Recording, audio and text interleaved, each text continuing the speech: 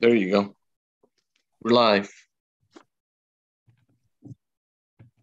Yeah, we're live. Can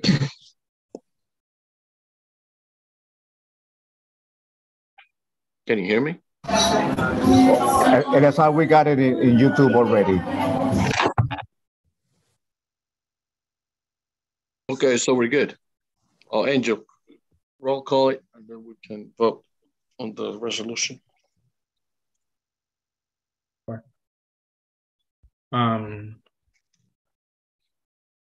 Mariel Ali. I'm sorry, Lazar, can you please identify? Let's leave her for last. We're voting on the executive resolution right now. And if I can, just a point of clarification, just because Emily and I co-chair the committee, what does that look like? Do we both vote? Is it one person votes? One of the two. Okay, thanks. I will come back to Mario. Mary Anderson. Yes. Hang on a second. Faye, thank you for the clarification. When I put the motion on the floor, Steve asked for an amendment. We approved it. The amendment was made, so we need to now come back, put the motion on the floor again, and second it. So can I get a motion on the floor for the approval of the resolution of the increase of our district manager? I motion. Oh. Yeah, I second. Debbie seconds it. Now we're ready. Thank you, Faye. Okay. Daryl Cochran. Yes. Catherine Diaz. Yes. Domingo Esteves. Could I be after Mariela? Sure. Sally Fisher.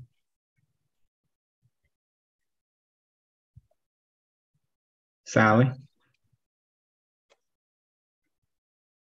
I'm trying to unmute her.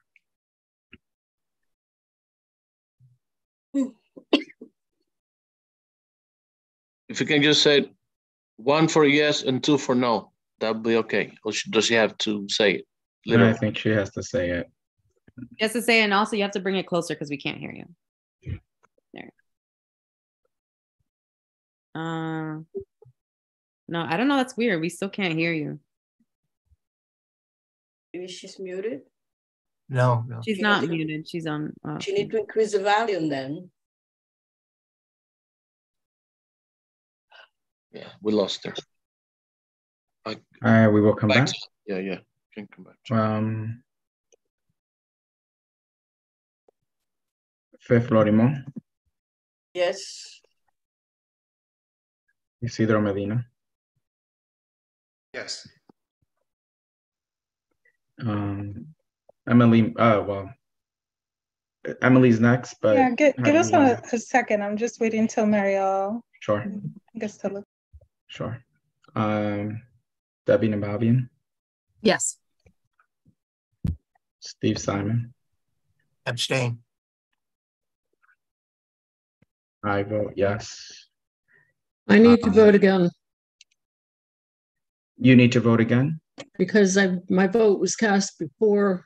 Oh, before, yes, you're correct. Mary Anderson? Yes. Thank you. Okay, so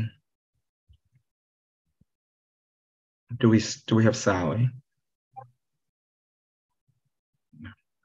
Emily and Mariel, have you come to a consensus? Yeah, we vote yes. I vote yes. Domingo, you vote yes as well. Do we have Sally back on? We have Joel Keys from from business development. And Battle. Joel, how do you vote on the resolution? Yes. Say it. No. Sally, you vote no? Yes, I vote no. And Eleazar as last. Yes. Okay. That concludes that portion of the agenda. Ariel, did she vote?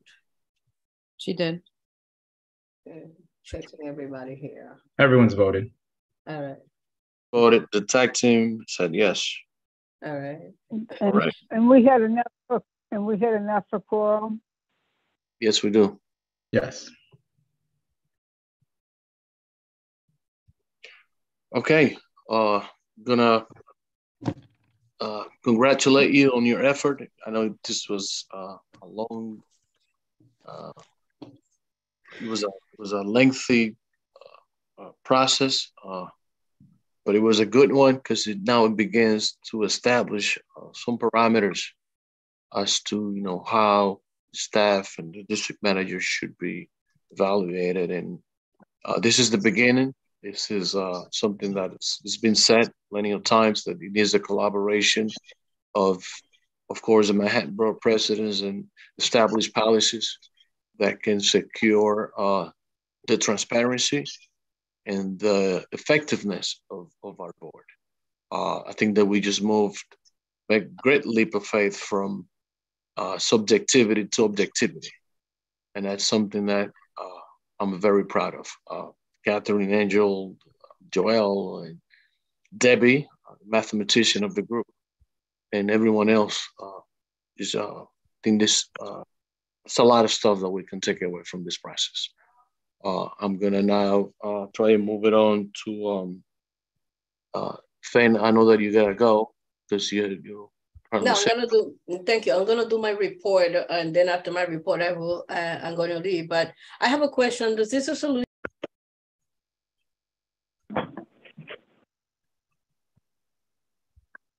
I can't. Can you unmute yourself? Yeah. Go ahead. It's muted again. Faye, we can't hear you. Can't you hear me now? Yes. Okay. Yes. My question is that if this resolution will go to the general meeting, and also I added that after my report, I'm going to leave the meeting. Okay, the answer is yes. That's where it's definitely should be, of course, like any other resolution generated from any committee or the executive committee has to be ratified by the general board in order to be unapproved or denied or an effective solution. So yeah, that's the next step. All okay, right. so I'm gonna try and get Ebenezer to give us his report. Have the next 5 minutes are all yours, Ebenezer. Thank you, Mr. Chairman. I want to thank the executive committee for reviewing my petition and for voting tonight. With that said, I very quickly report. You remember last month, I reported an issue at the corner 16050 and Amsterdam Avenue, at the corner close to the Gregorio Luperon High School that was in disrepair, and the construction was stalled since this summer. After I started inquiring about it, it was reported at the District Service Cabinet meeting that the construction there was from Conedison. Conedison investigated the matter. They said that no, that this construction belongs to DEP. So we contact DEP. DEP made the repairs. And right now, I got an email this afternoon before we start the meeting from DOT saying that the curb was repaired, the DEP catch basin was repaired, and also after I started inquiring, they made the corner safe, and the students and pedestrians were able to cross the street properly there. This is what I have now. We have been very busy in the office processing the budget consultation is already done. We are reviewing the estimate of district need to submit it by tomorrow, the latest, to the city. So thank you very much, Mr. Chairman. This is the end of my report.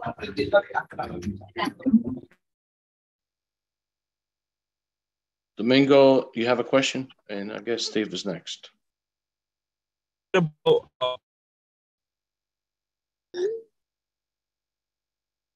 181st, it was made final already that they're going to be permanent.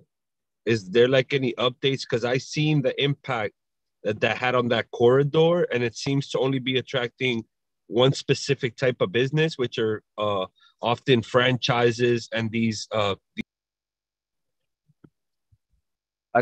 Domingo, I lost the first part of the question. I only heard 101st Street and one type of business. I guess you're talking about the bus way.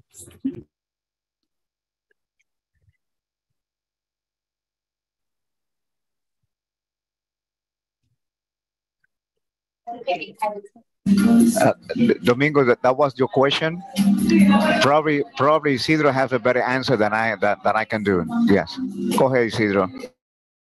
Thank you, Vanessa. So unfortunately, that project has now become permanent. It's really sad.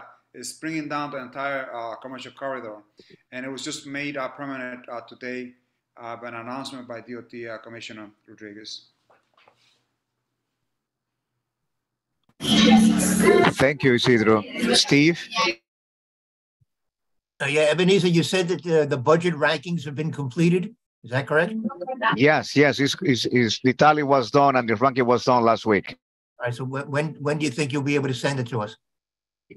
Yes, let me wrap it up tomorrow. We have been very, very, very busy this week in the office. We had 2 holidays last week, but it's ready to go. I will send it to everybody tomorrow morning. All right, very good. Any other question? Hey, I'm back. So yes, Domingo. Did you hear? No, I wasn't able to hear. I got taken out of there. Yeah, what was his response? Can you say it, Isidro? Repeat your answer. Sadly, that project has now become permanent. The Commissioner of DOT, Rodriguez, just this morning stated that this will become permanent, and it's really sad for small businesses that have been. So I think it's very important for us to be able to put a resolution together, get our elected officials to actually in our because it's very obvious that the only type of business they're attracting are those corporations that could be able to withstand that whiplash, that have that huge name recognition. And I think we really have to be conscious of the impact that's having on 181st Street.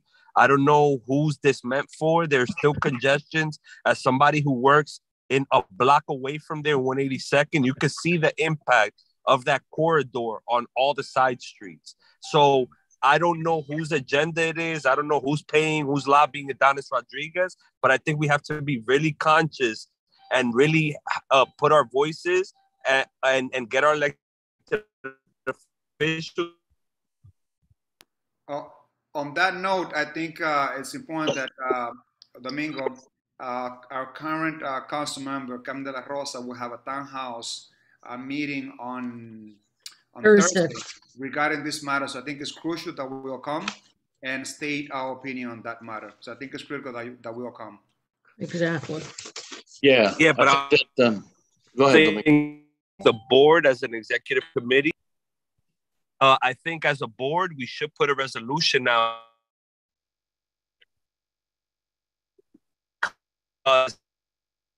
It's messed up that this has been kept in the hush.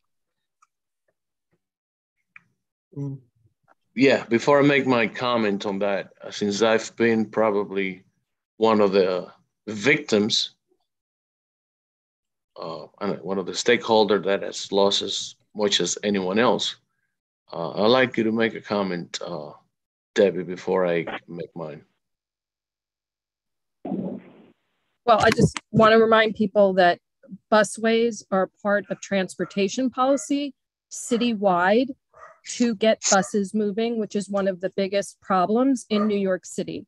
This is not an example of corruption or hush money or lobbying. This is about transportation policy, and that's fine. If people want to put forth a resolution about impact on businesses, and can separate the impacts of a pandemic where people substituted to online shopping, what they can separate issues of a recession and separate issues of a absolute crisis of inflation and all of that from a busway that gets tens and tens and tens of thousands of people moving a little faster. Like, that's cool. Like, I don't have a dog in that hunt, but I will say that, like, as a board, we voted in favor. And I know some of the people on this call were not in favor, but we acted as a board.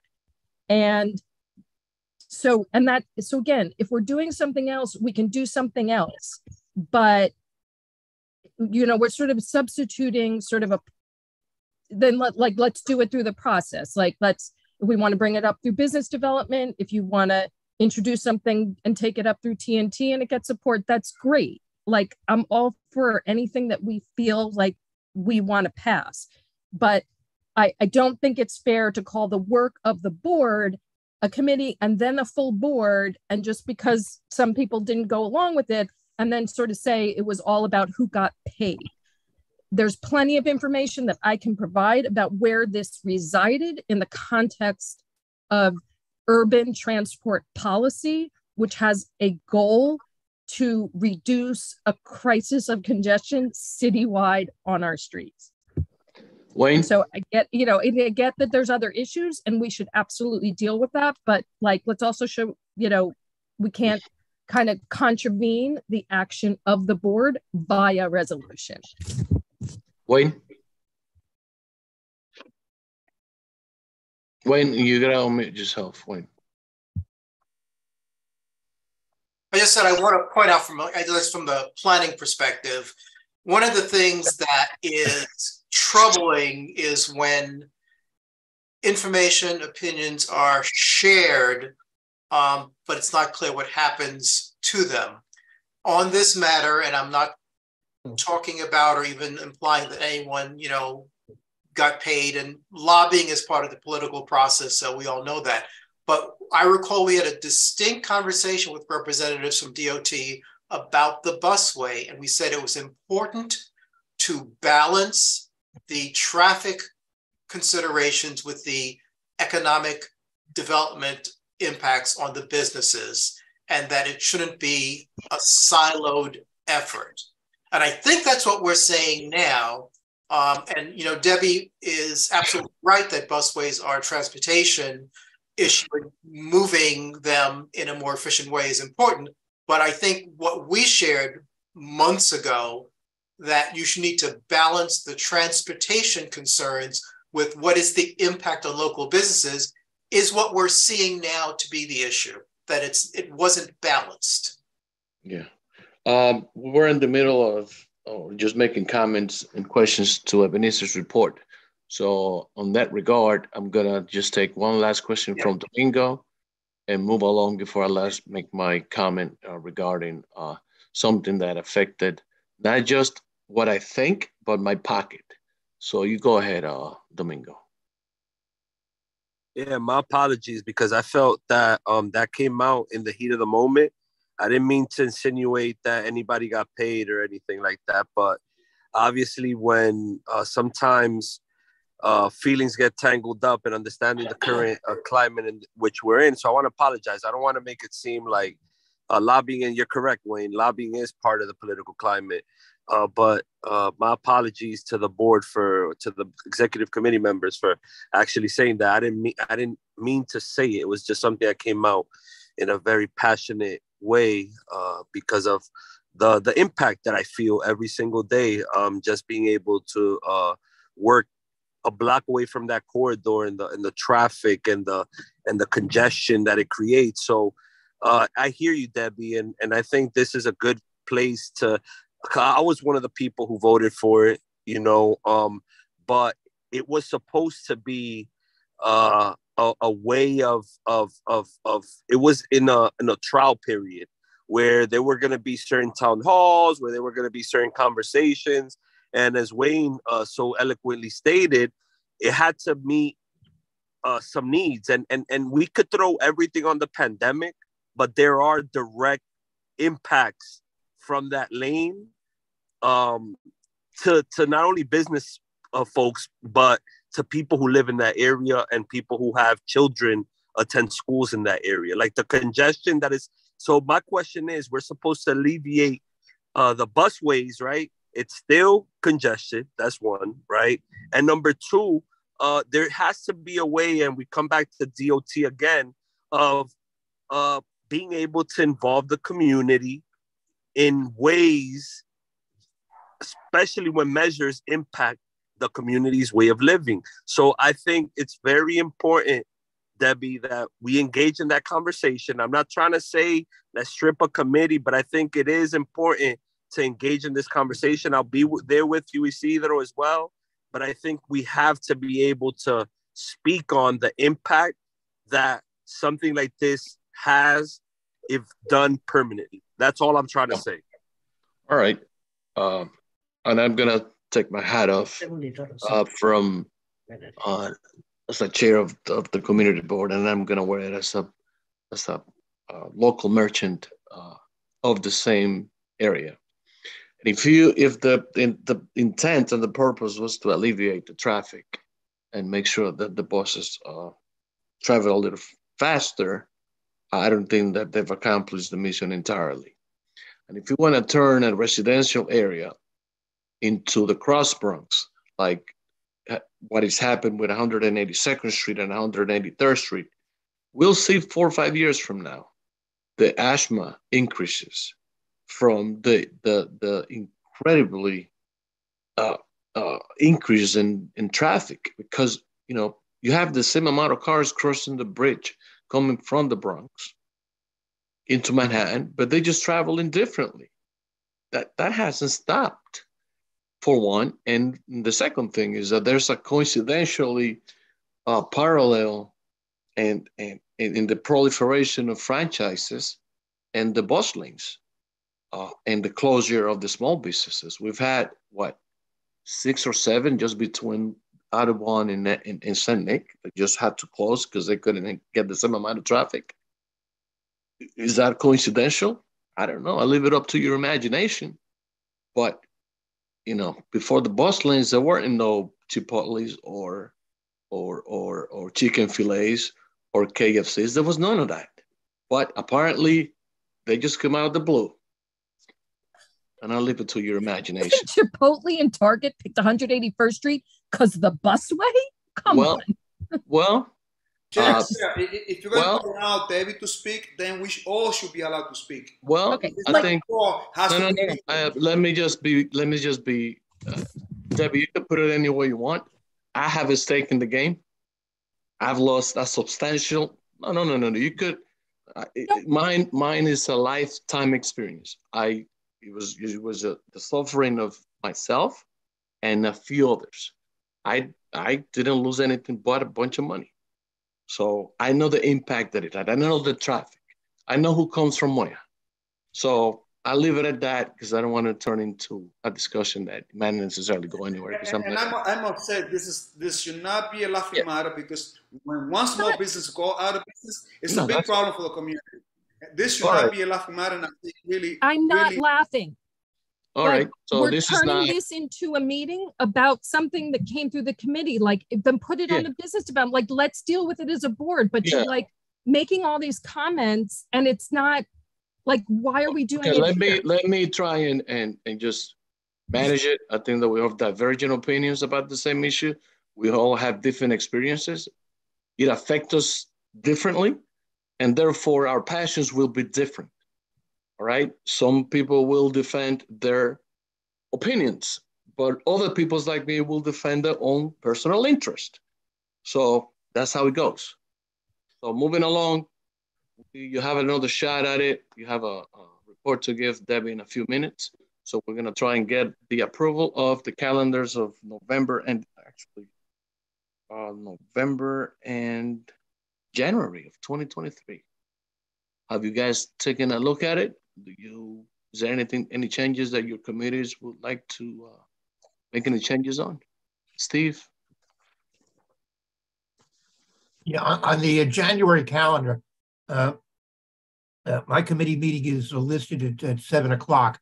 Is that because we're assuming that we'll be meeting in person again at that point instead of via Zoom? Well, why was I moved to 7 o'clock? It's really up to you. I mean, I just can put it back to 6:30. You just yeah. While we're on Steve, Steve, I'm sorry to interrupt. No, I think that the committee voted for that. No, the committee voted to be at 6:30. So what is your question, Steve? My question is, until we hear otherwise, my committee should continue to be listed at 6:30 and not at 7, as long as we're meeting via Zoom. All right. Now, Daryl, you got something to say to that? As long as you don't unmute me again, yeah. I mean, I will if you don't raise your hand like everyone else. I'm just trying to reply to this. You know, it's so weird that we can't have conversation. Of course you can. But clearly, I was trying to earlier. But no, I was Steve. It was voted on in committee a long time ago. I do remember being on your committee when that happened.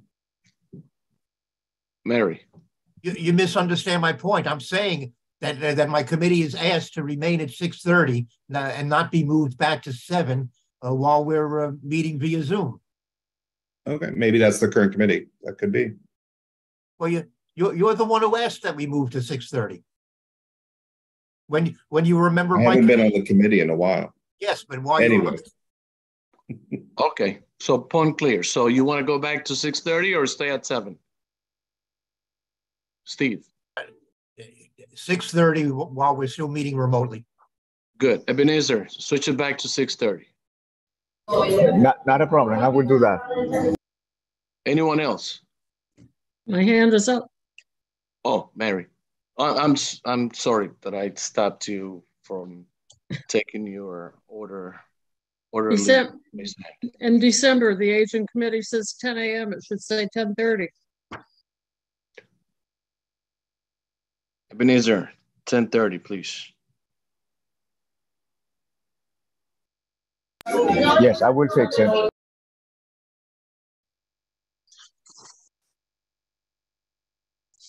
Okay, beautiful. Steve, you better lower your hand. Mary, you have to lower your hand as well. Okay. All right. So moving along, we have the January and December 22s and January 23 calendars already approved. Wayne, anything? You're good? Those dates? Debbie, you're good? The dates look fine. All right, beautiful. So I guess the first one up is Faye. Are you still with us or you left us? Faye. All right, I see you on the committee chair's report. Thank you. Yes, well, officially, good evening, everyone. Thank you, Mr. Chairman. So I just have wanted to report that we actually have 2 presentations and a few comments that was raised during or reported during the new business. So unfortunately, the first, we had the 34 and the 33rd precinct, but it was no show, unfortunately. But the second item was we have a students to address the issue of safety around the school vicinity. And the student and some of the parents that attended the meeting expressed much concern. So I encourage you to see the meeting. Following that presentation or that discussion, because with the student and the parent was just a conversation, basically. I reported that it's something that just happened in the school system. There is a new policy that DOE had adopted. The policy is about the radio channel communication that a school use to communicate with the school safety when there is an issue on, on any of the classroom or the school. So what happened now is that school safety staff from the school not necessarily can call directly the school safety, let's say on the first floor, or whatever they are located within that school. So instead, they are giving a number where they call sort of like a 311. So they call and then they send, a school safety.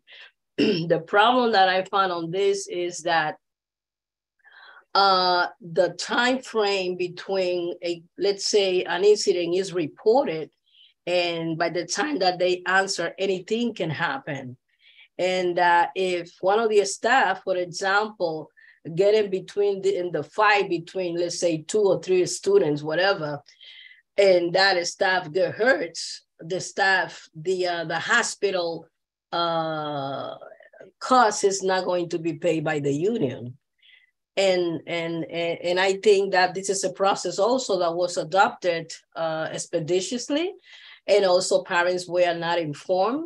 And a lot of, staff are kind of concerned about this because it was really, for them was working when they have immediate access to school safety, just call them directly and they immediately come to the floor where the incident, is happened. So next month, I announced that I'm going to try to invite school safety and to gather, the version, why exactly parents were not informed and why exactly they took that decision. Because I really think that a school should have an immediate access to a school safety officer in the event that any incident, especially violence.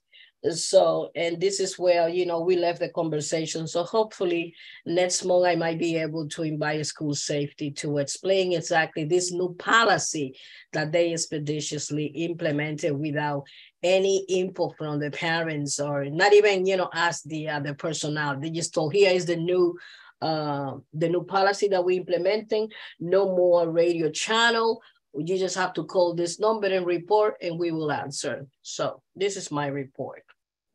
Hey, I have a question. Maybe I should have raised my hand. Yeah.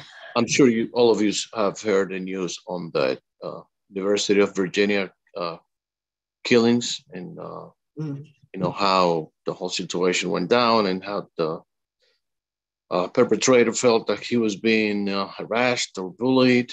What are our schools doing about bullying and sort of situation? Is there anything that comes to your mind or has come across your committee in reference to the same kind of situation there?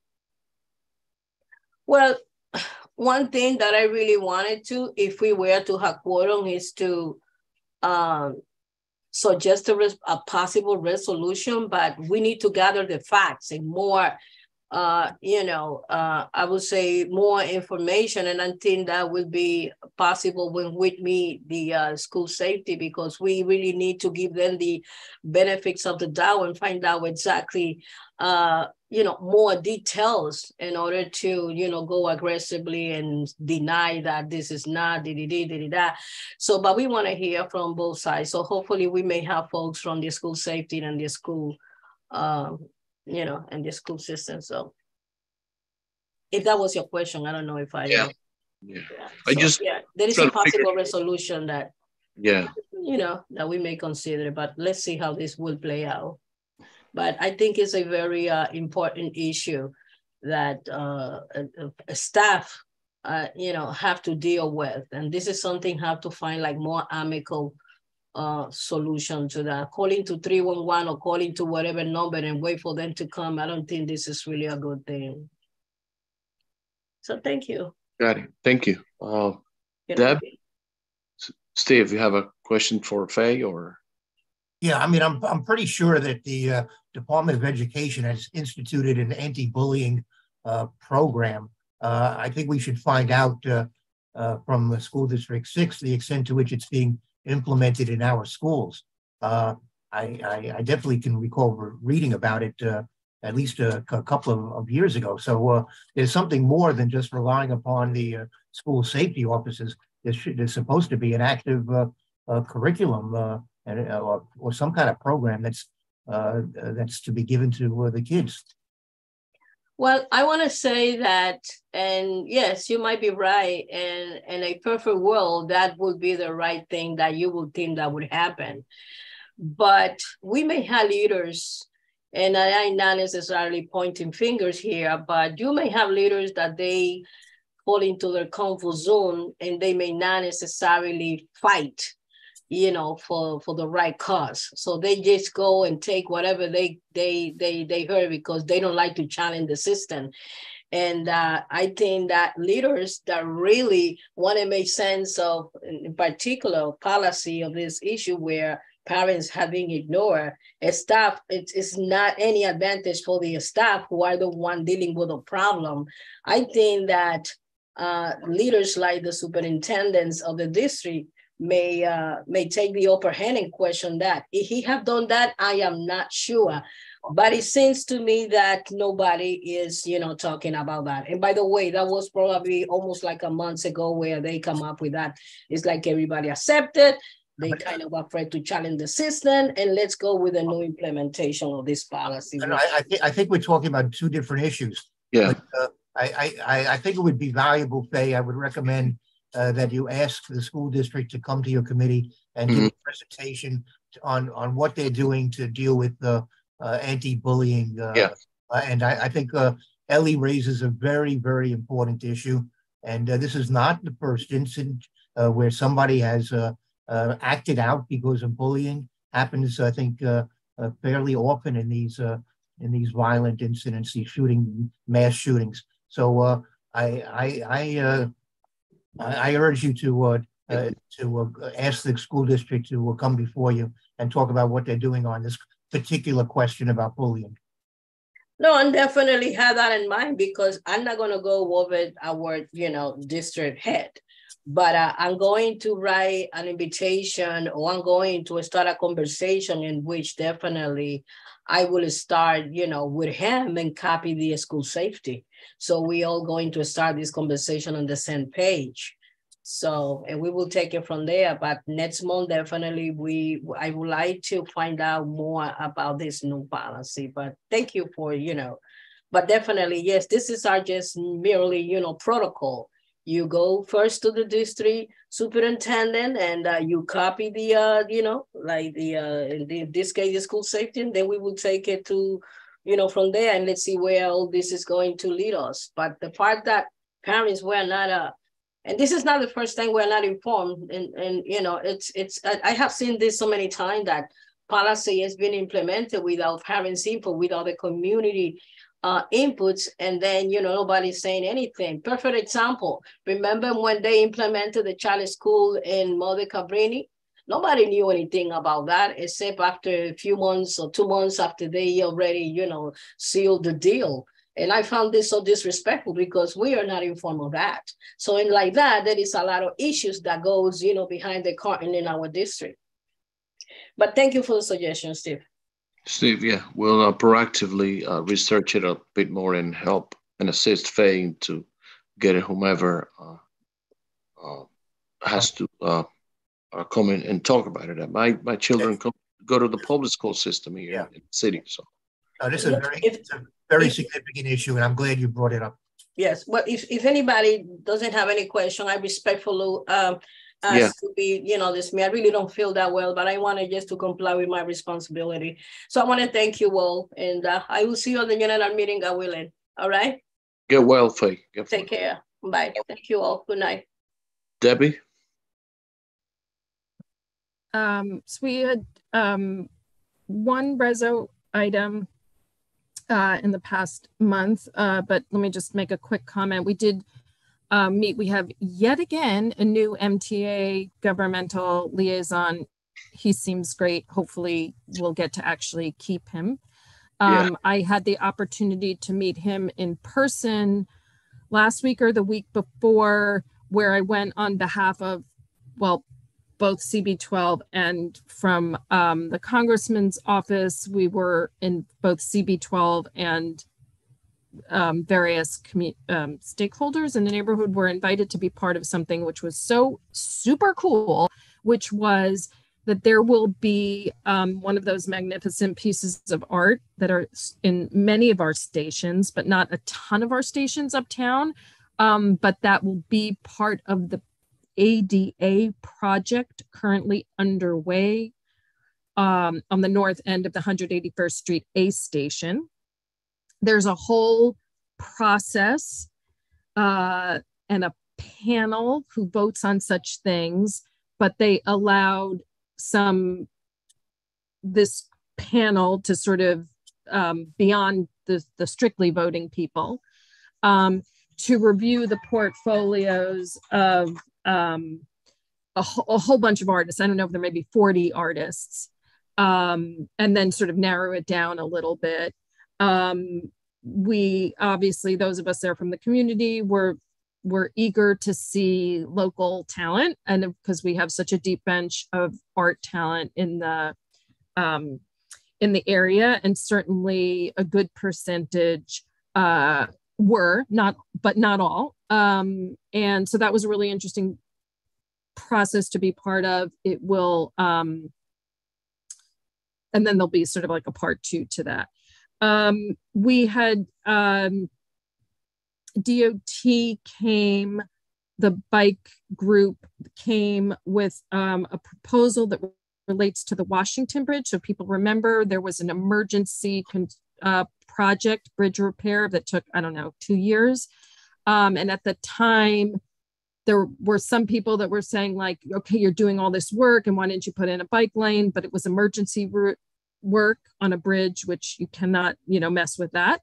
But DOT actually came with a proposal now, because there have been calls from several of the electeds and writ large to have more bike and pedestrian connectivity between the Bronx and Manhattan. And the Washington Bridge in particular, because apparently the way you would do it, and I've certainly never ventured to do it, is like this really narrow path where everybody's together, strollers, scooters, bikes, pedestrians, blah, blah, blah. And so what they came to us with was an idea somewhat supported by the fact that because that we had this time with the project where it was like 2 lanes at most either way rather than the usual 3, and that was sort of fine. They realized that they had a little room to sort of design.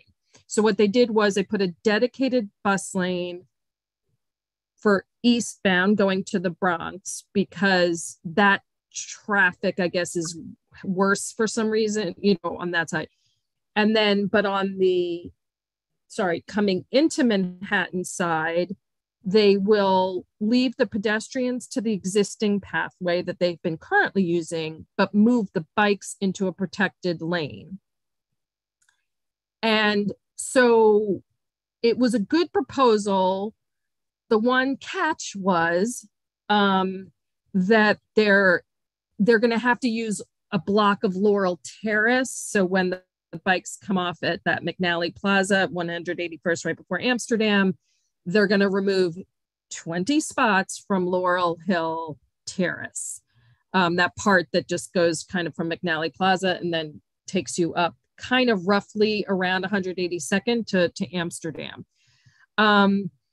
They did incorporate something that Ebenezer has been advocating for consistently and strongly, which is that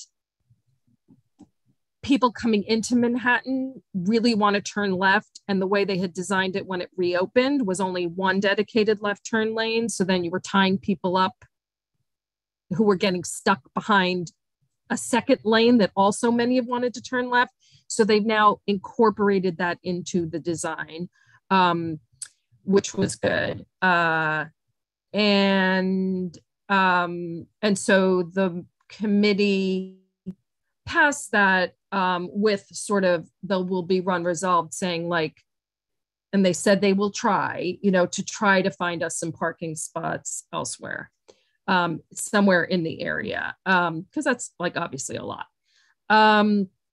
There were a lot of people from Transportation Alternative. So we had in the public group, it was like a lot of people took their 2 minutes and said their piece. And then the last thing I will say, just as point of clarification on the earlier discussion, is I think that there is really not a bigger crisis than that facing small businesses and certainly uptown. And why uptown? Because uptown, we're one of the last areas that is a place of small business and hasn't been overrun by big box stores and chain retailers. And I think this is a huge thing, and I'd love to see us take this on. And I have the perspective not just on 181st Street, but throughout the district because of my day job. And I will say that landlords are taking everybody to court. They are not negotiating with people. People are a little bit behind, and a lot of them didn't cut it. Some did, but very few cut a deal when barbershops, hair salons, restaurants were all shut down.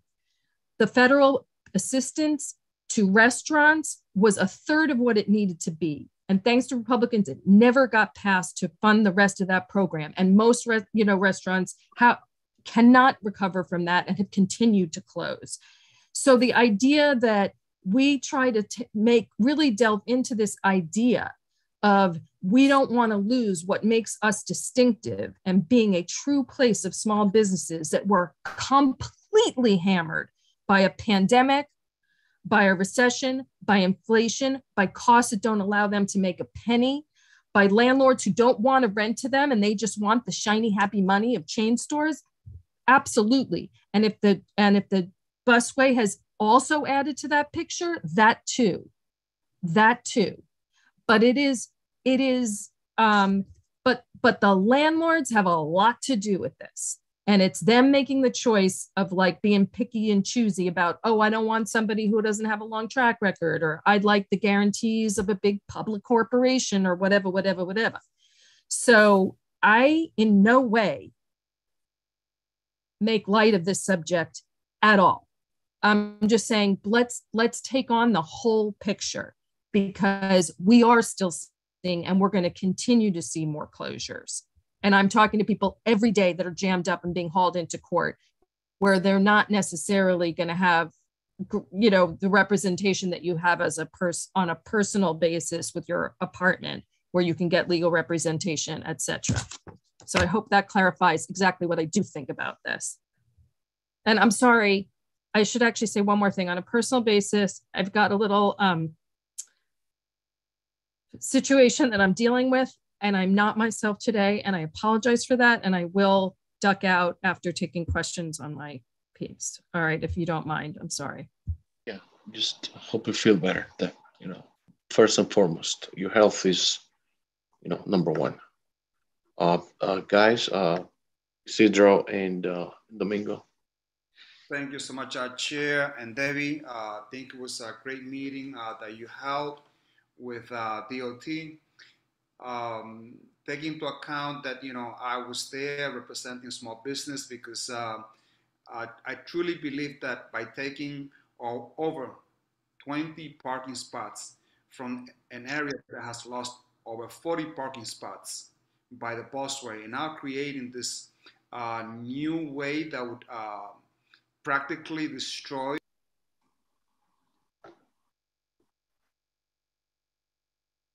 I think it will be chaotic. Our residents are not going to stand for it. And as far as having the community being built by small businesses, this is going to end. Nothing against bike lanes. I support bike lanes. I think that they should get some type of protection, because I think it's chaotic the way it is now, where pedestrians and cyclists are now sharing the same pathway. But it cannot be at the cost of small businesses growing in our community as they have for over 50 years. I think that, DOT, whatever they say, they're not going to find those parking spots that are going to lose. I went around today telling people about the new proposal, and basically people they say we're giving up. That's just the attitude. I hope that things will change. I think that'll be a happy compromise. Again, I think that bikes are important, but we should also think about the prosperity of our small businesses. Thank you, Debbie. I know it will never happen, but our precinct and the FDNY take over an enormous amount of parking spots, like 75, like, if I were that dollar store, that opened on Broadway, I'd be pissed. Like, I don't, they're, but we don't, like, just if they could give back 10, they've got like 70. So, and FDNY's got a lot right on 181st. So, and then they take some extra. And so, like, there's a, I don't know, but somebody's got that kind of heft, but. Yeah. And even that food court, and they're like, I don't know how they're doing it without any meter spots. And then they've got all that stuff on there. They can't load anything. Anyway. So, you good for 2 more, or you feel okay? Yeah, no, no,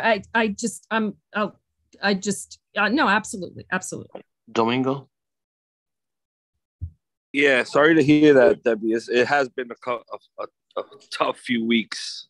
But my only thing is, Debbie, and it's with the task at hand, I actually appreciate that you acknowledge the intersection of everything, right? How everything is aligned with each other. But I think what we're discussing, and I think I'll refer back to Wayne as he spoke about it very eloquently, is just, why are we not considered when we're talking about designs that impact our community? And I think that alone is what we're trying to address, right?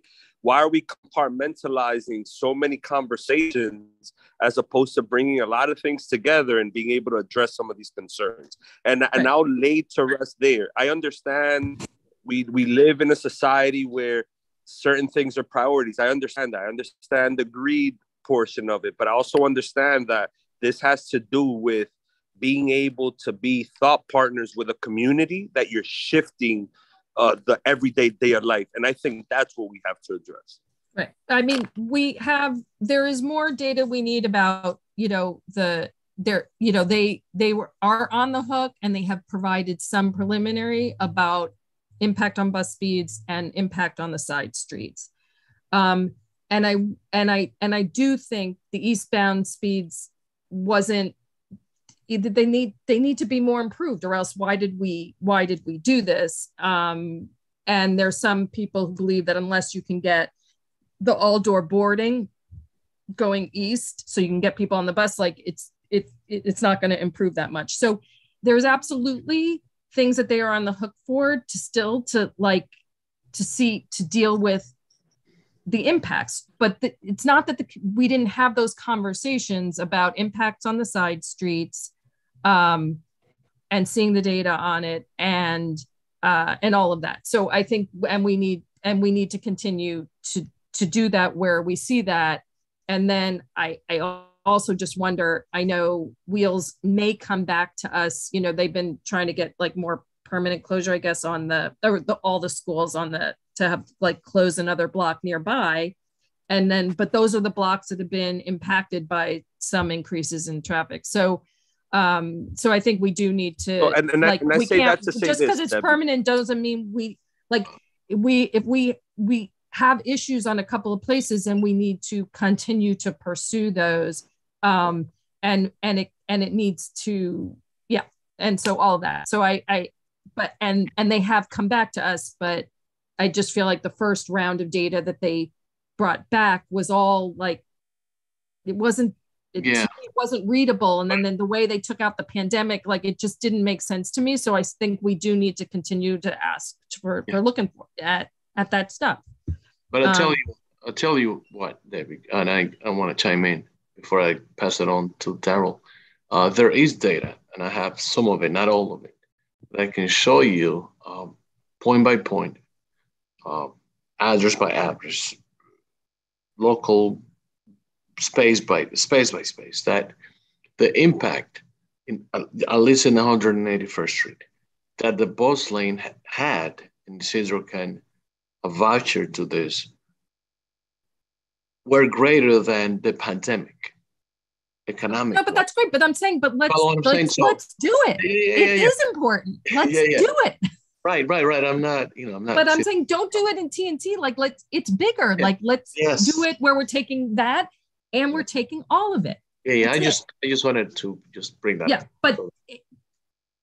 But there's not like, okay, never mind. Yeah, but you have a process, right? You have presentations, outreach, implementation, but there's always never a correlation between the unintended consequences of all of these great ideas and reversing back or adjusting or remodeling to the same community that you implemented them to. And that's the issue that I think Domingo and Isidro have been trying to, I don't disagree. All right, beautiful. Daryl. Yeah, I actually had an unrelated question, if that's okay. Mm-hmm. And this obviously doesn't need an answer now. I don't know if you've heard about this, but just recently at the A train, the 184th Street egress, the elevator. There are 3 elevators there, and I've seen just in the past week, like dozens of people, like 3 elevators worth of people waiting on the subway side, and just elevators not showing up for several minutes, and I don't know why that's happening, but it happened once. I didn't really think about it, but then it happened again recently, and I was like, this is really strange that elevators just aren't coming. Right. Like, where are they? And there's 3. Like, if one doesn't come, that's fine. But like all 3 were on the Fort Washington side, and yeah. All right. Let me see if I can find out anything, because, like, obviously you can't, you got the escalator project on one side of the station, and now we really need the elevators to not be a problem. Like, we can't, there can't be any fails. Thank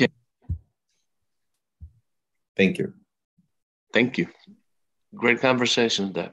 Lots to work on. Indeed. Thanks, guys. Sorry, I'm going to leave you a little early. Yeah. Get well. Mary, quite contrary. Never. Good evening, everybody. And I hope all the people that aren't feeling well get better quickly. This is not the time of the year to get sick. Our last meeting, I didn't have a formal presentation, but we talked a lot about a variety of different things. One thing that the committee actually has been discussing for a couple of months is pleading to continue Zoom meetings because of the time of day that we have our meetings. It's really impossible, if not, it's next to impossible for people to get to the meeting.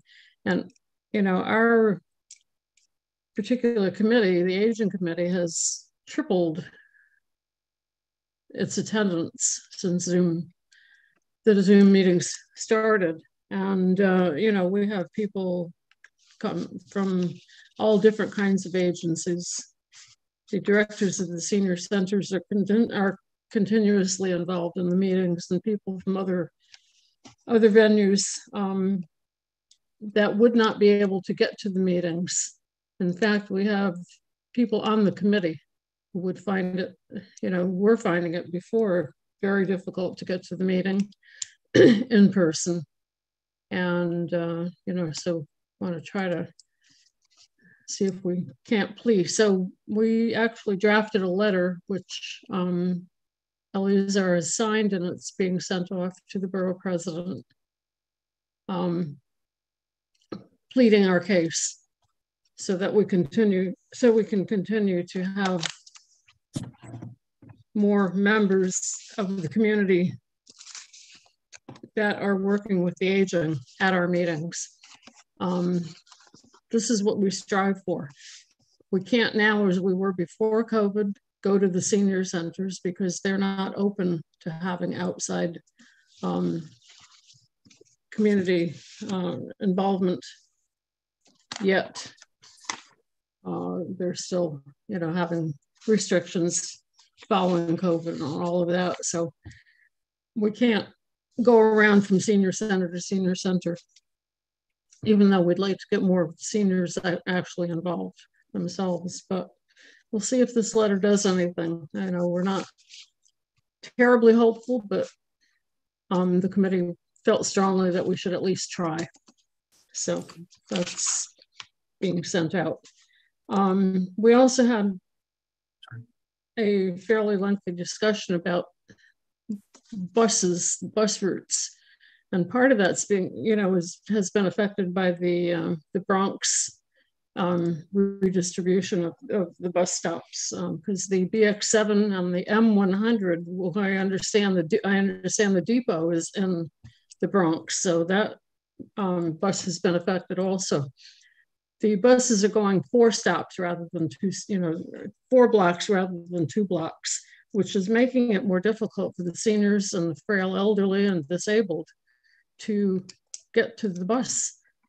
And, the other issue that came up is the M3, which travels up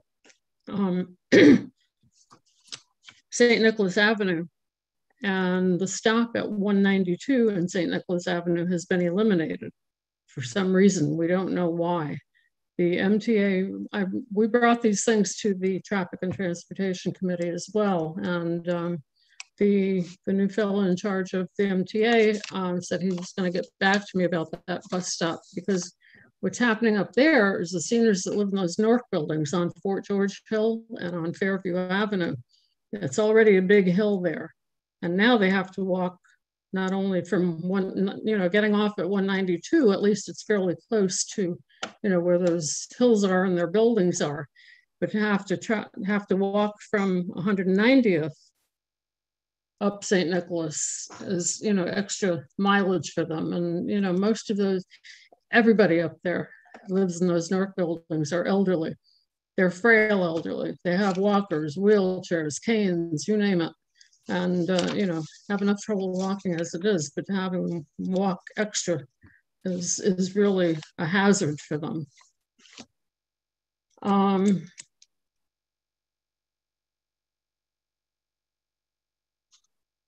Those were mainly the things. The senior center directors brought up the fact that DFTA has been asking them to comply with certain things, but not giving them specific instructions as to how to do it. So they're feeling kind of lost in a way. They're wanting, more specific instruction and guidance from DFTA. So we've got a couple of ways that we're going to pursue that. And just one additional thing, on Thursday, this Thursday, from 9:30 to 11 is our WICOA general meeting. And we're going to be having Eric Hausman from HICAP. He's the outreach volunteer manager of the New York City Department for the Aging. And he's going to be presenting on Medicare changes. So if anyone wants to join that meeting, I could send the link out if you want to let me know, or I could ask Ebenezer to e-blast it. I guess that might be the better thing to do. So, anyone that would like to join that discussion is welcome. So I'll send that information to Ebenezer, because I'm also the co-chair of WICOA, in case, for those that don't know. And that's all I have. I see a couple of hands, so I guess I got questions. Really? That's not all you have. You have Wayne and Steve. Hi, Mary, you mentioned the desire to continue to meet virtually. My understanding is the community board, or in general, our ability to meet virtually is a function of state law. So you mentioned there was a letter drafted going to the borough president. And my question is, would it be more advantageous to also have a letter that goes to our state elected officials to advocate for that? We could forward it, I think. Eleazar, yes. Yeah. Or include the borough president and our state elected officials? Right. It was intended for, the original letter was intended for Senator Jackson's office and borough president's office originally. Yeah. Okay. Thank you, Wayne. All right. As usual. Point. Steve, Angel. Well, I say it really should go to the governor. It's the governor who issues these executive orders and has that power. The state senator doesn't, nor the assembly member, nor the borough president. But is this a letter that you'll be sending, Ellie, or I don't know that it really should come from the committee. It really should be a position of the board itself. So I think if a letter goes out, it probably should go from you. Right. I think what. I'm sorry. Go ahead, Mary. Go ahead. I'm saying Eleazar did sign the letter, so yes, going out from him as a request from the committee. Yeah. All right. Well. Okay. Angel. I had a clarifying question. Mary, WICOA is spelled how? This is for the minutes. I'm sorry? That is the acronym. That's right. The acronym. So is it's it Washington Heights Inwood Council on Aging. Thank you. It's WICOA. Yep. Sounds good. Even in Spanish sounds good. Right. You had a lot of friends today, Mary. Steve, I think you're up next. Yeah. So the latest COVID statistics show. Steve, before you start, the shirt you were wearing on Sunday, you have any plans for it besides putting it in your closet? Like I'm 16. Well, you're only a 16. Oh, well, what's your sleeve length? 42. Oh, forget it. Yeah, come on. Could you imagine what that shirt would look like on you? I'll cut it. Yeah, you'll cut it. Yeah. Make it into one of those muscle shirts. Yeah, sure. Yeah, that might work. I'll consider that maybe next year. By the way, guys, Steve wore the dopest shirt you ever seen wear on Sunday. I mean, that shirt was off the hook. That's it. All right, later. Well, it's included in the minutes. Yeah, I hope so. I hope not. And okay. Actually, is Sally still with us? No. Yeah. Yeah. Listening though. She is still on the call? Did you speak before about the event we had for her on Sunday? I briefly but didn't go into any details, so leave that up to you. No, just that many of us felt obligated, including the Parks Department, to honor her while we had a chance to do so. So I thank you for coming on Sunday, and we had a pretty good turnout of community board members who were there to help us honor Sally and all of the good work that she has done on parks and environmental issues over the years. And among other things, the Parks Department announced that it was dedicating an award for stewardship. An annual award would be given to parks volunteers, and it would be named the Sally Fisher Stewardship Award for people specifically doing work in natural areas such as the Inwood Hill Park forest.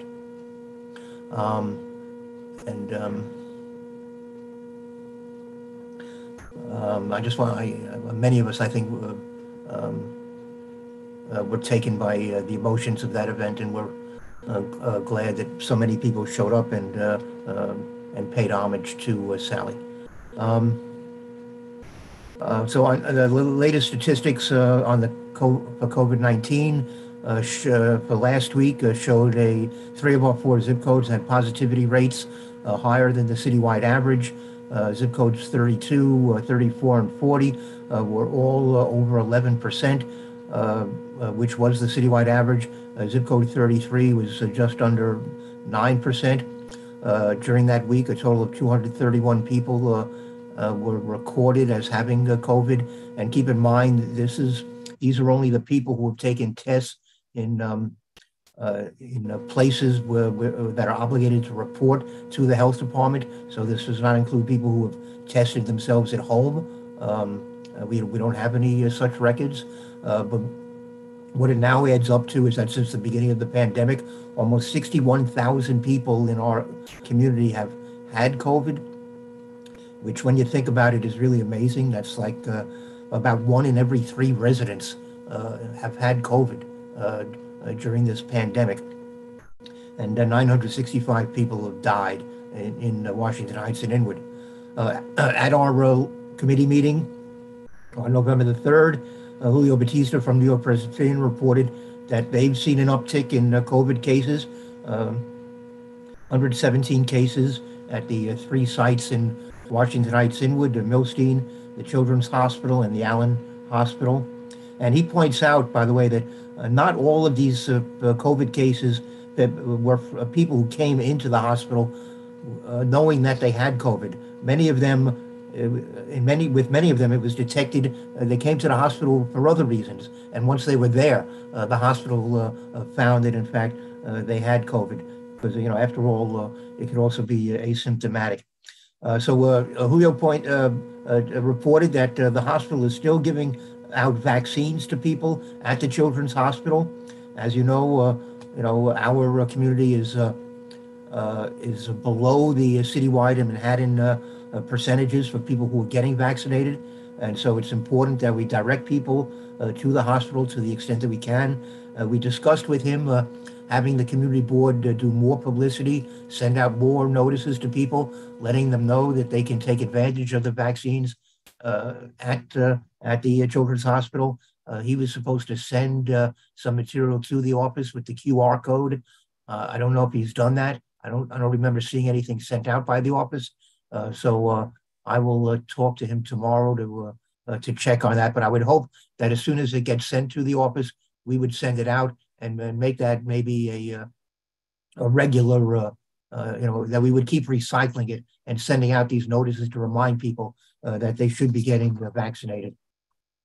Also at my committee meeting, our guest speaker was Councilmember Carmen De La Rosa, who spoke about the City Council's New York City Clean Initiative, and a cleanup initiative in which she allocated $280,000.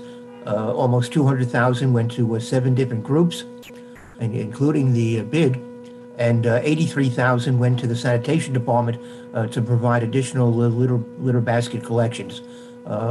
Hopefully, I'll have the complete breakdown in the minutes of my meeting. At our next meeting in December, I'm hoping to have a presentation concerning the latest brownfield site that we've been apprised of at 401 West 207th Street at I guess 9th Avenue next to the subway yards. This is basically the 3rd brownfield site at that particular intersection. There's a very large one on the south side, and now there are 2 on the north side of the street between 10th Avenue and the University Heights Bridge. That's my report.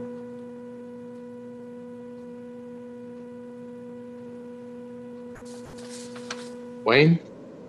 Just a quick question for you, Steve. You may recall at last month's meeting, there was a discussion about a person who was shot, I guess, sitting in the car outside of Wendy's, and why they were taken to, I think Harlem Hospital as opposed to Presbyterian, and the discussion revolved around whether Presbyterian was a level 1 trauma center, which the Uptown facility is not. The Presbyterian downtown is level 1. and Uptown only the Children's Hospital is. And I think you were going to try to get some more information from them on, why, that is. Yes, thank you, Wayne. Yeah, this is an issue that has bugged us for a number of years, where we have people who get shot, who are involved in serious car accidents and other awful situations, and end up being taken to Harlem Hospital or St. Barnabas or somewhere else other than to New York Presbyterian. So we did raise this question at my meeting, and I have to say that we're still searching for answers as to why the hospital has never applied for this designation, why it's a problem for them, and we're going to still pursue this. And this may be another letter that we would want Ellie to sign. That would go to the State Health Department, asking the State Health Department to weigh in and tell us whether or not they have any issue with the hospital being so designated.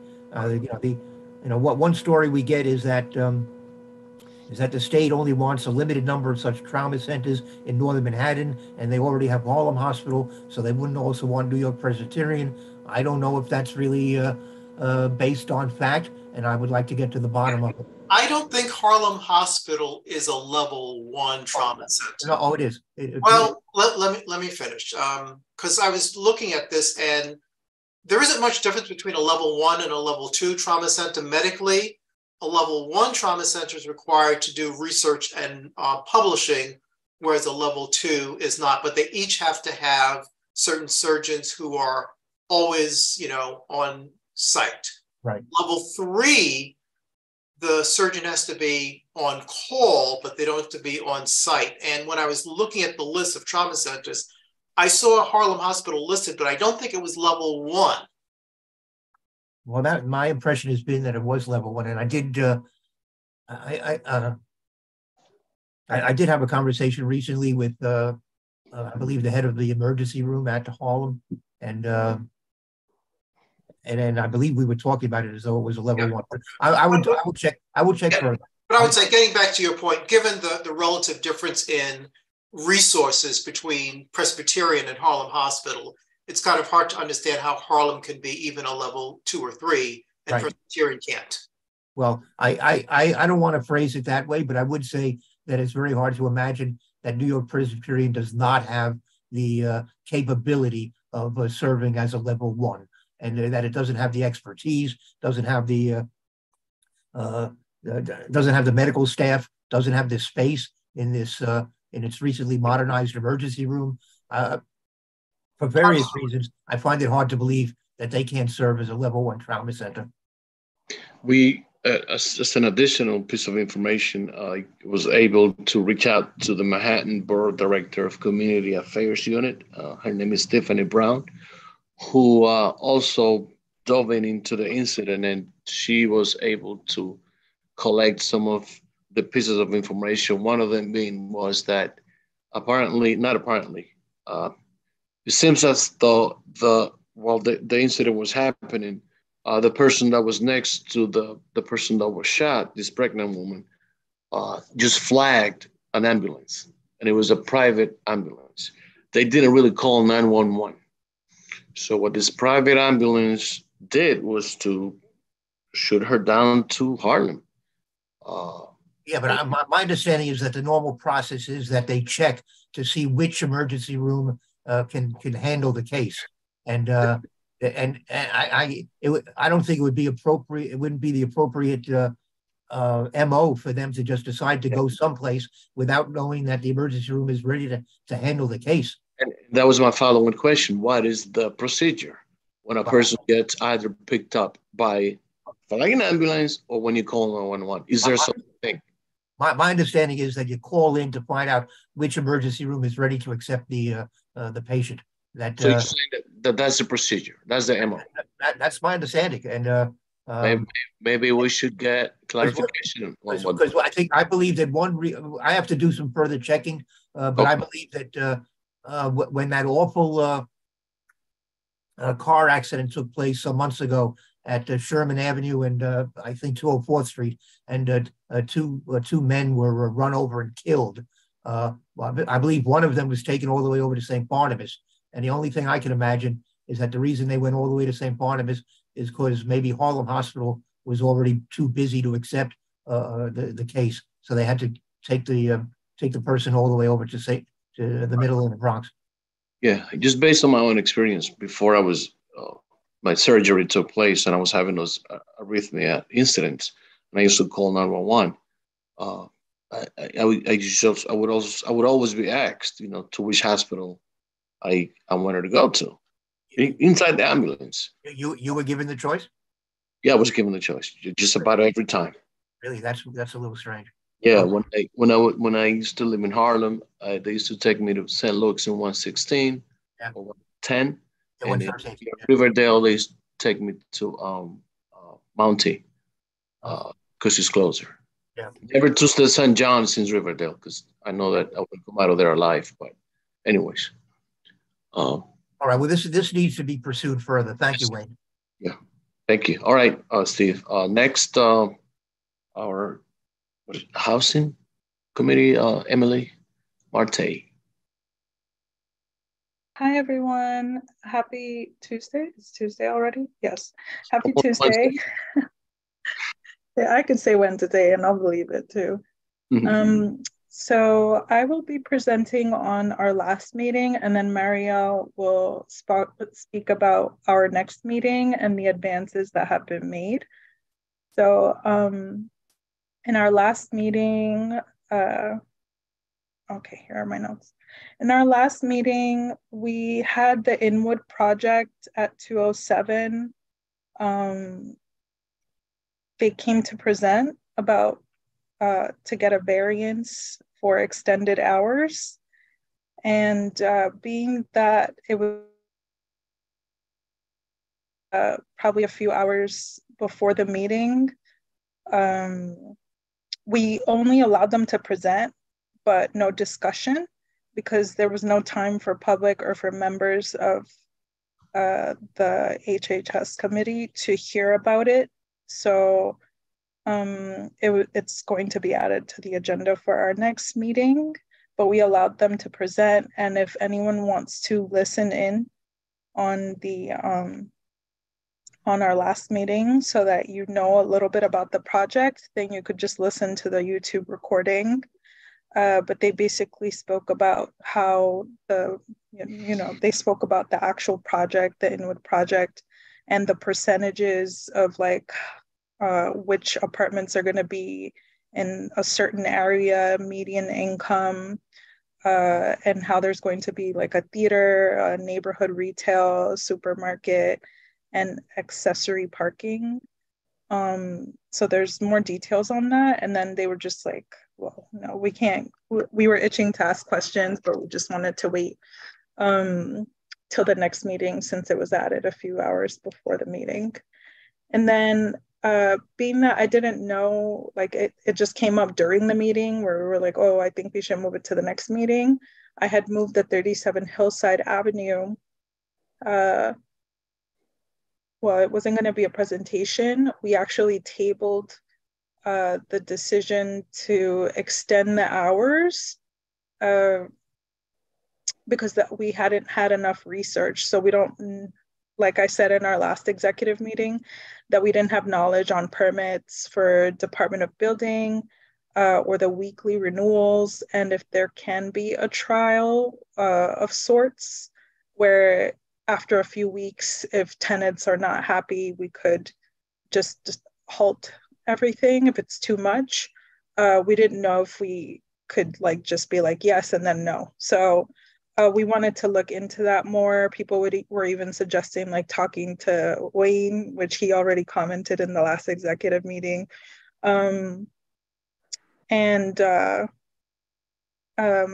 so it was tabled, but we did make advances on that. So I think I'll just Marielle's going to talk about it because we're going to talk about it in the next meeting. The motion was to table the matter so that we get information from Department of Buildings and from the community board. So we found some information, and Mariel's gonna mention that.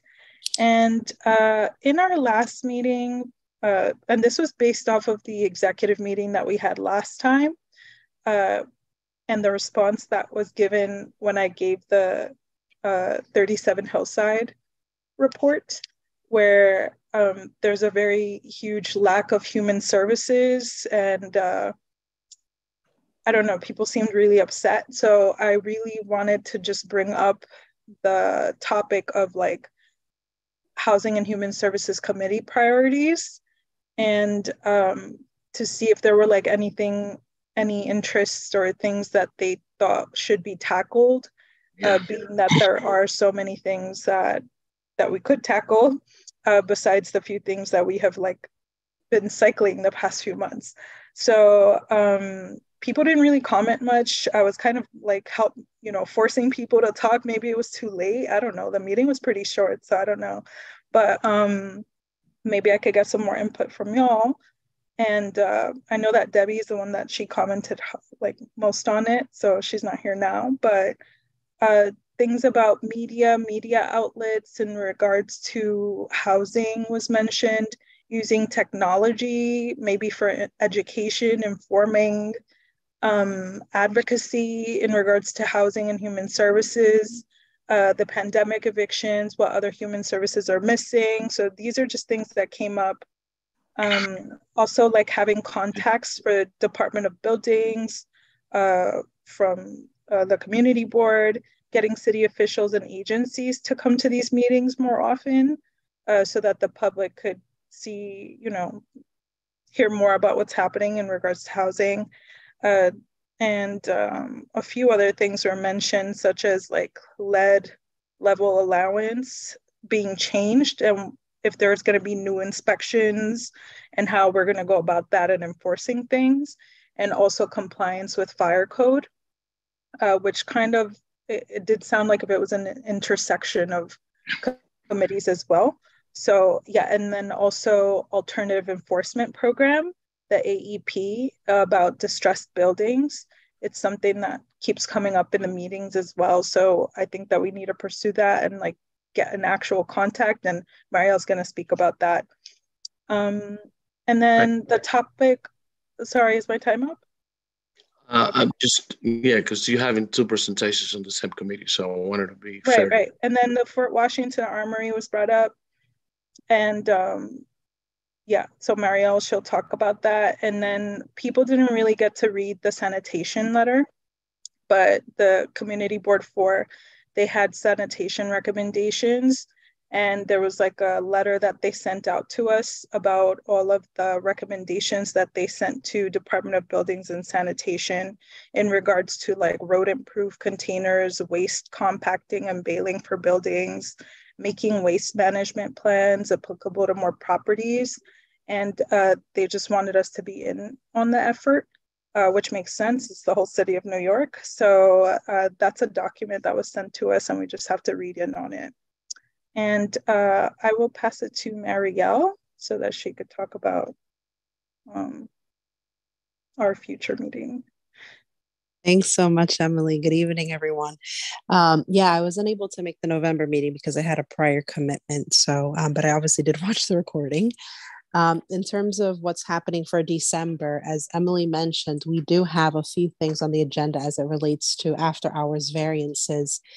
After a lot of snooping, I've been able to find a contact in the Department of Buildings, and the individual, the representative, will come to our December meeting to answer talk about the process to request after hours work variances. And from what was said, they, in terms of developers submitting a request for after hours variances, they do not need, or they do not request a letter of support from community boards for it. So, but apparently they've had the same question come up from other community boards as well, where other developers have been approaching community boards asking for, a letter of support for the after hours working. So again, this contact, she will join us at the meeting in December, and I encourage you all to attend if you are able. And then, the committee will then be able to address the Inwood project as well as 37 Hillside. In terms of other things on the agenda for December, we will kind of continue to work on the Fort Washington Armory business, really kind of figuring out who the different parties are. It's obviously very complicated, and really identifying who is responsible for what, because I think that's kind of a starting point as to, where we can take things from there. As it relates to HPD and the alternate enforcement program. So we do have a contact. I was able to make a contact with someone a few months ago, and I've just been following up. And so if they don't respond to my email, I will call to kind of help us address some of that. And again, this is in turn for the alternate enforcement program, where there are several buildings in our community that are distressed and dilapidated. And then lastly, one thing that I wanted to bring to everyone's attention is that I think you all know my professional background is, doing stuff at the UN and so on. And I continue to do so even on maternity leave. But December 10th is International Human Rights Day. And so what I would like to do, and this is also kind of addressing some of the concerns that I think some of you, but others, and even myself, there's a lot of need in our community. And I think we would like to put forward a resolution. Obviously, it would need to be discussed and voted on at committee, but really encouraging the community board to think about things through the human rights perspective and the human rights lens. I think what's incredibly important is that, we think about this. There is a Universal Declaration of Human Rights, and one of the founding authors of that was actually a former First Lady, Eleanor Roosevelt. So there's a lot of kind of US and American tradition in this international document. And how do we take something that's international and make it local to apply right here in Washington Heights and Inwood? So that's something we'll be working on. And so look forward to that. That's all for me. Thank you. Okay, thank you guys for the double wham. We appreciate a lot of information coming from your committee, a lot of work. Steve, I think you have a question / comment / Steve's. Yes, thank you. I have a couple of comments. First of all, Mariel and Emily, I would urge you that if you're considering this Inwood project at your next meeting, that on the agenda that goes out from the community board, you specifically put down the address of the building of the project, since there are a lot of different projects going on in Inwood. And I think we need to identify that this is the one between, what is it? 207. So yeah, the old Pathmark site. Yeah, yeah, that would be helpful if you actually marked it, put down it's the old Pathmark site, so people understood what it is you're talking about. And I would also suggest that we post flyers in the adjoining buildings on 9th Avenue and 206th Street, so that people who live right there know that this is going to be up for discussion. And they have a chance to hear what the story is. And let me also say that if you're going to delve into the lead paint hazard issue and this sanitation issue, these sort of overlap into my committee. So I would appreciate the opportunity to work with you on both of those issues. For sure. Thanks so much, Steve. Certainly. All right. Thank you, guys. Wayne, you're up next. Okay. So no resolutions from land use from its November meeting. We had a guest speaker, which was Councilman Sean Abreu, and he was invited actually in the October meeting, but we rescheduled to discuss the planning and zoning priorities that the community board and the land use committee have been talking about for the last several years, including the planning study that the community board undertook with City College years ago, contextual zoning, the more recent discussions of the area west of Broadway between 155th and 177th, that's zone R8, which basically allows as of right density double than anything else in the area. He shared with us that I think he has that information. He has not made up his mind about what he is going to support, but he did point out that the city council is very focused on producing as much affordable housing as possible. And, that means adding density to the city. So a couple things that the committee raised is when we're talking about density, going back to the CB12 planning study, it pointed out that there were areas we were interested in preserving neighborhood character. And there were other areas where, and typically like along major avenues and intersections where, we thought you could in fact add more density, but it needs to be done in a thoughtful manner. We also pointed out, and going back to what, Emily and Marielle were just talking about, when we talk about affordable housing, the projects that have been presented in, Community District 12, as well as some of the projects that have been reported about in Community Board 11 and Community Board 10, the lower end of affordability is like $70,000 or $73,000. And that's probably for a studio apartment. So if the city council is focused on adding density and they're focused on affordable housing, they really need to be mindful of what the developers at HPD are doing vis-a-vis affordability. Because at that rate, which is not saying at 70,000 you're at least a bit rich, but it's 50% higher than the local household average here in Community District 12. So, we talked about that, and, it's the beginning, not the end of a conversation, although something he shared is with the revisions to the city council maps, that area, the R8 area that's between 155th and 177 was primarily his, but now it's split between him and Carmen de la Rosa. And he said it was about 1/3, 2/3, but I think it's closer to a 50-50 split. We did speak to Carmen about this already, so she's aware of it, but it needs to be a joint effort. The committee also had informal discussion of the City of Yes zoning text amendment. I say it's informal because that zoning text amendment has not yet been referred out to community boards to comment on, but we wanted to be a bit proactive because, as you recall, last year there were a number of zoning amendments that came with very tight timeframes for community boards to respond. And in looking at that, although the stated intent to promote affordable housing and to foster economic recovery and to have a more sustainable, future sound great. We thought that more education was needed in what are the actual goals, how are zoning regulations being changed, and, what consideration was given to what are the problems or the issues that those zoning regulations originally were put in place to cover, and how does changing them,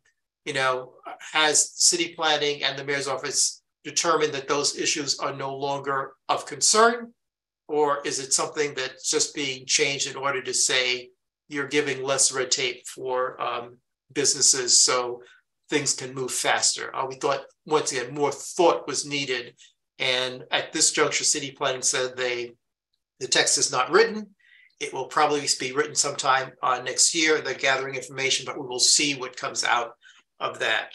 And then during public session, community residents raised the Cumming Street BSA, which I believe was considered once again today by the Board of Standards and Appeals. And that is something where I said we need to be careful because it was shared with us, and Ebenezer and Eli, I believe you know this, it was shared with us at the committee level that the Board of Standards and Appeals in July told the applicant to outreach to the community board and I guess to residents to get their input before resubmitting. And of course, that did not happen. Right. Ebenezer, in his outreach to BSA, just to let them know that we have not received anything new, and therefore the resolution that was passed November of last year still holds. BSA did not indicate that, they told the applicant to come back to us. So I think it's always important for the community board to get the information from the horse's mouth, so to speak, before it acts on what it's told, sort of second or third hand, and pass resolutions or take actions based upon that, which is not to say we don't want to have, information come back to us, so that we don't want to have further outreach.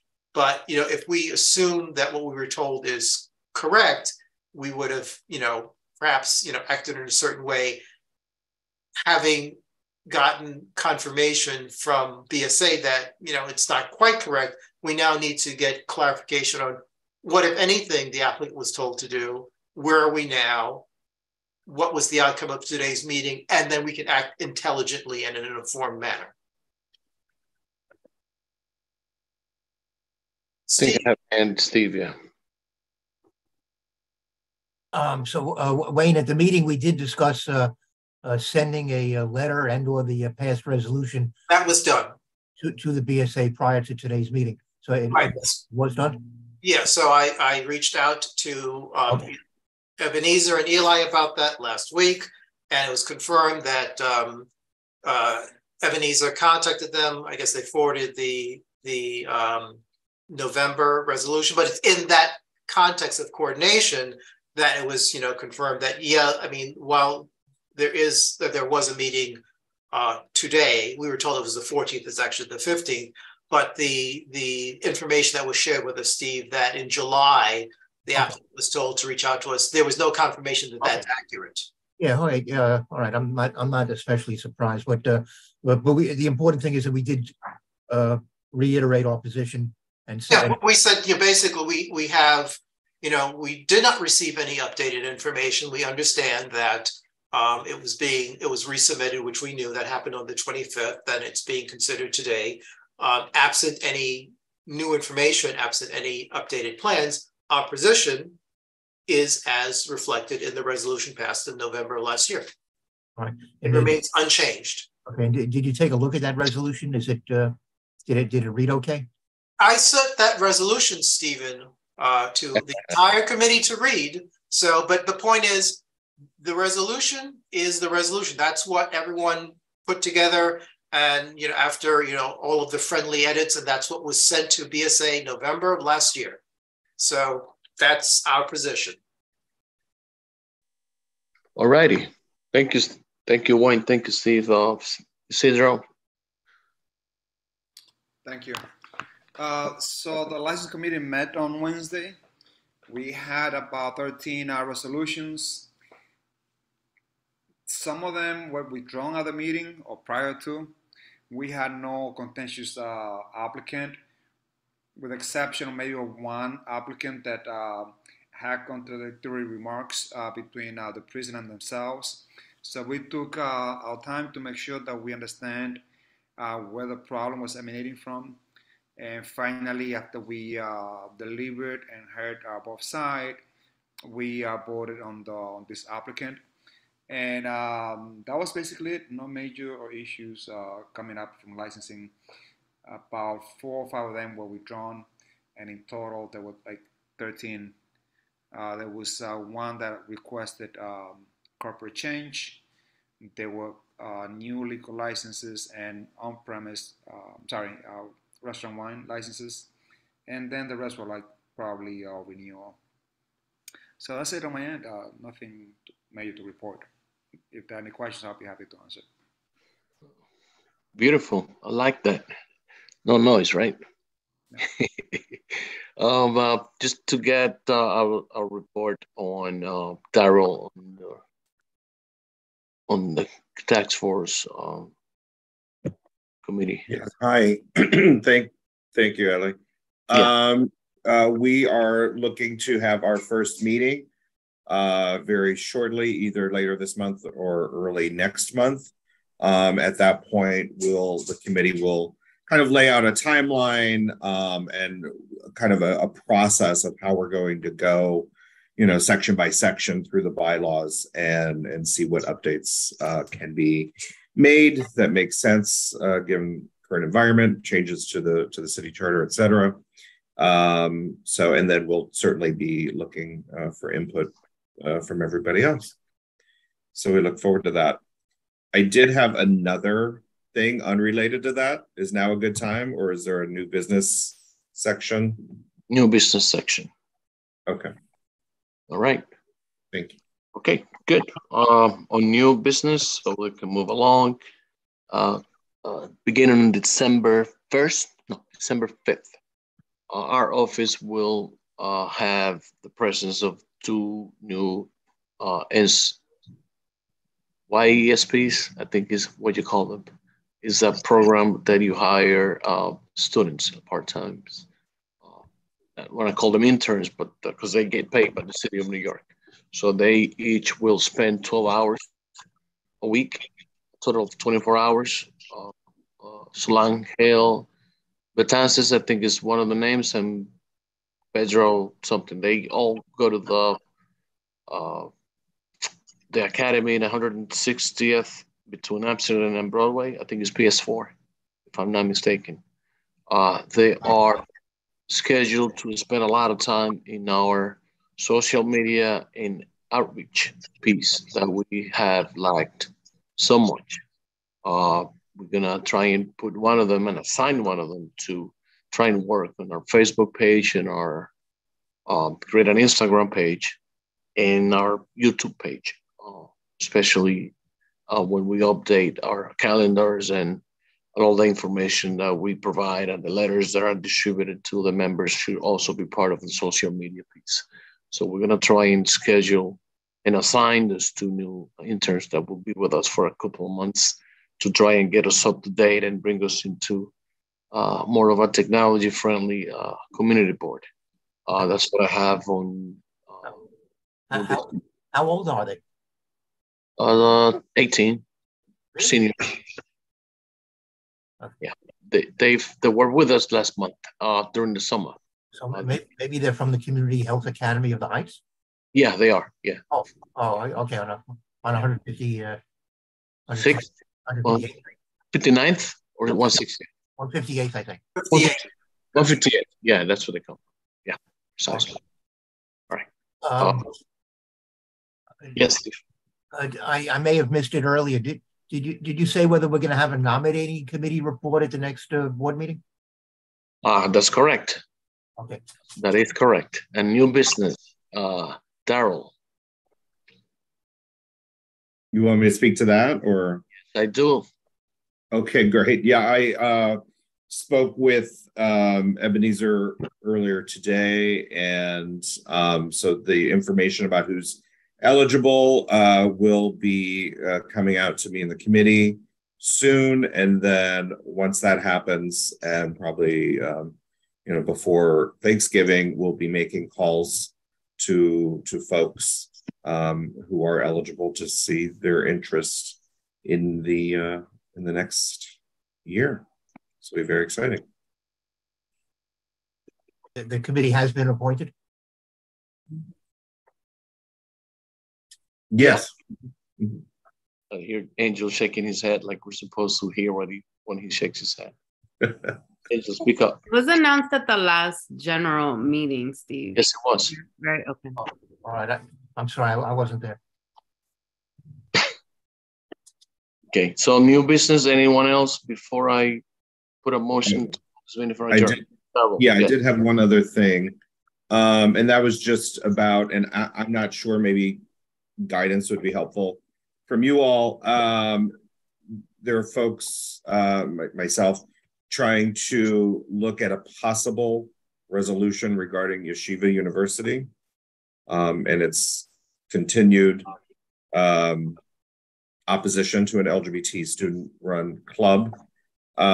So I'm not sure what committee that would fall under, though. Human rights. I mean, housing and. Yeah. I mean, it may. I was thinking it may fall under human right HHS, but it's we wouldn't necessarily be asking that agency to do anything. And then, for full disclosure, I work for that agency, so. Probably goes to youth and education. Yeah. I think that's higher education, so I would just put it on there. Both Kathy and Steve are right. Yeah, it should really go to education. Yeah. I didn't hear that part. I didn't hear what you said. We go, like you, as Catherine and Steve are right, you should go through youth and education. They cover higher education's limited, like our education committee is not limited only to the to K through 12. Oh, no. Okay. Right. Yeah. We've always, because it's always attached to the youth, so we think of it as just, high school. But yeah, it does extend beyond that. But it'll be interesting to see how that plays out. Two more comments or questions, Mary and then Marielle. I just have a question about our letter going out to Mark Levine. Should we send it to the governor? The other state electeds? Yes, we are. Okay. Just CC them all in separate letters so that it looks more right. Okay. personal. Thank you. Good enough. Marielle. Yes. To Daryl's point, I would say yes, youth and education, but it would be helpful to get input from Housing and Human Services. Again, kind of pushing the line that, we want to do a little bit more on the human services side as well. So that would be a great opportunity for us to support it on that. And then a separate point is about 2 or 3 weeks ago, I can't remember, I sent out an email to the entire board about DYCD's Community Needs Assessment Survey. It takes less than 10 minutes. Please share with your networks. It's anonymous. The deadline is the end of December. But really, it's incredibly helpful to help DYCD identify what types of programs and things that we need here in our community, whether it be more food pantries and food banks, more after-school programs, career readiness, literacy, so on and so forth. All the things that we complain about that we feel we don't have enough of, here's an opportunity for you to provide input. So please do. Thank you. So I think we made it through. I think that it was interesting to see so many different opinions and conversations, and Sally, seeing Sally again was really, really helpful. So without more to say, I would like to put a motion on the floor to get the meeting adjourned. Our second. Ellie, I'm sorry, one more question. The general meeting, will it be in person or remote? We're gonna pray to God that the new elected governor doesn't extend that mandate and we can go and enjoy the United Palace Theater, the renovated United Palace. Renovated, God. Yeah, all right. So we're waiting to hear whether the governor extends the executive order. Yes, we are. I think when is it expires on the 20th, right? Something like that. Yeah. Okay, guys. Great night. Take care. Good night.